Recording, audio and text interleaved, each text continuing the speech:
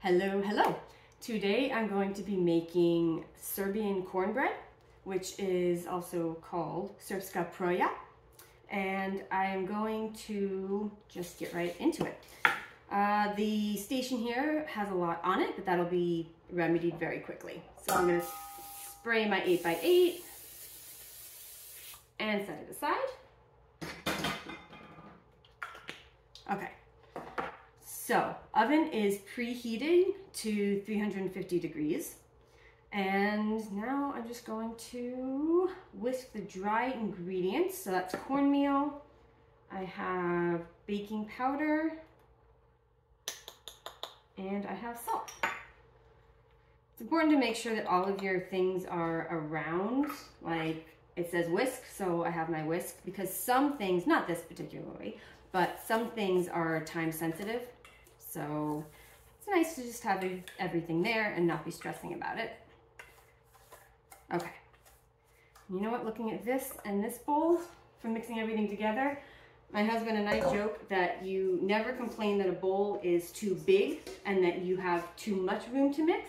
So I'm going to just go right ahead and swap it out for the bigger bowl. And it'll make life easier in the end, I'm sure. Okay. So we have the dry ingredients, the wet ingredients, eggs, 3 eggs, and like I had done before, I put the oil in with the eggs, so it's all in one bowl. Right. Let's see, and the water. So this one is really cool because it's actually carbonated water. So we have a soda stream, and I just bubbled up some water. So let's see, 1.5 cups. Recently started making chicken tempura like you get at the Chinese restaurants for a family. And this is one of my favorite things, is using the carbonated water because it makes it so fluffy and it's really fun. Okay, so have that. Now, man, this is gonna be nice and easy. Okay, mix it all together. And if you can see, bubbles. So this is going to add a lot of air and lightness to it. You can see. Okay, there we go.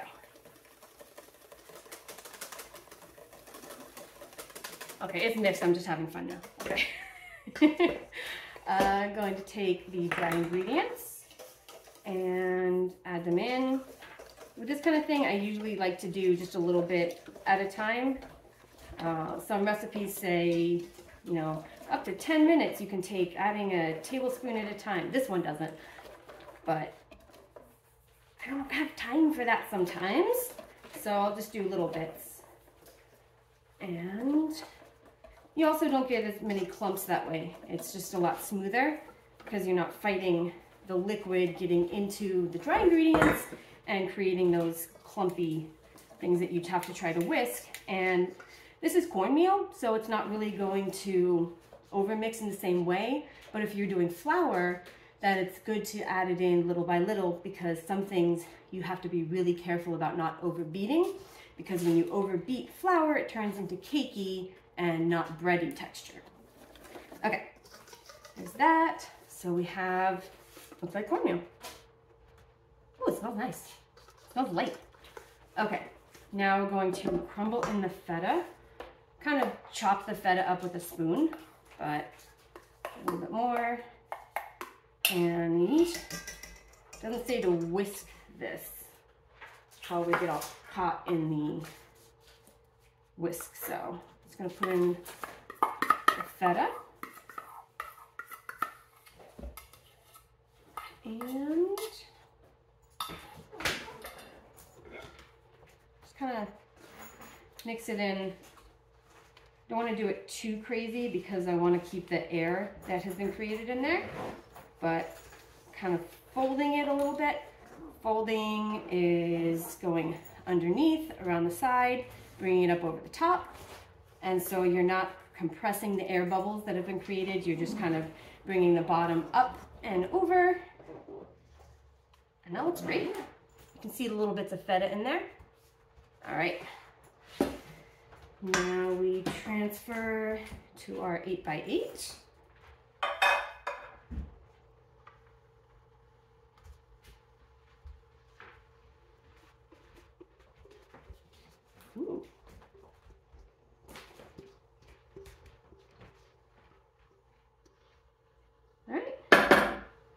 And I'm gonna smooth it out a little bit.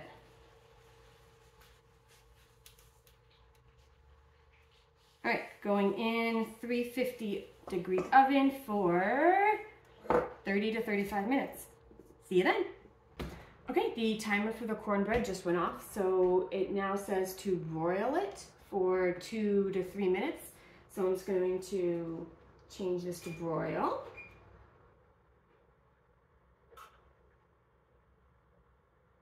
And I will swap it down to the bottom. So I have a gas oven, so it does not have the broil on the top. It has an actual broiling drawer underneath. So I'm going to move it down into that drawer.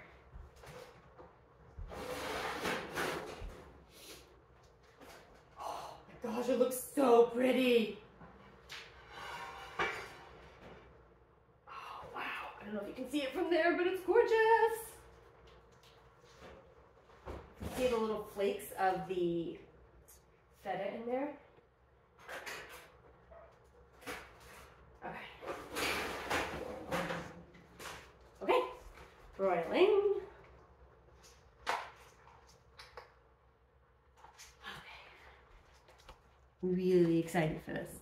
So then I'm gonna let it broil. I'll take it out, let it cool, and then we'll cut it open.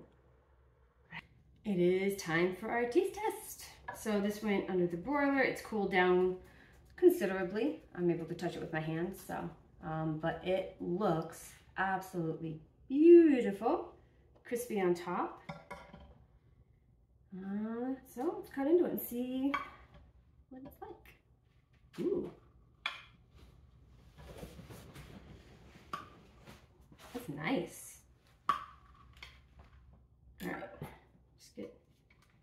Out of here. Okay. Okay, that's hot. That's hot.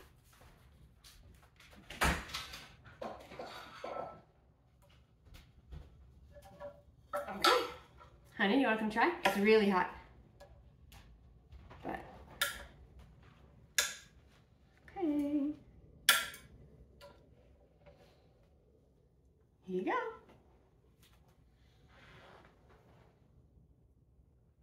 Cheers.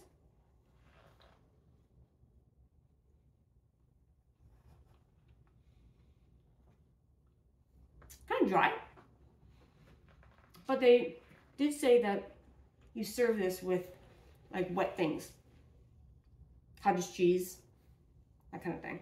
The feta is nice salty though. That's where I'm getting tang from. The feta? The feta. I didn't realize there was feta in this. That's nice, a nice touch. All right. That's cool. This would be really good crumbled up on chili. Really good. Because then you'd have the moisture from the chili. So I'm having a hard time chewing and talking.